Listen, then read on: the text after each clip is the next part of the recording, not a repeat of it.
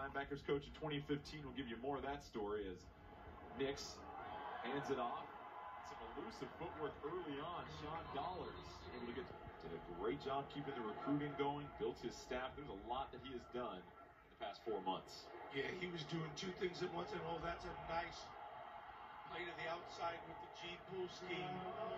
Guard pull to the outside. There was against quarters. There was no force.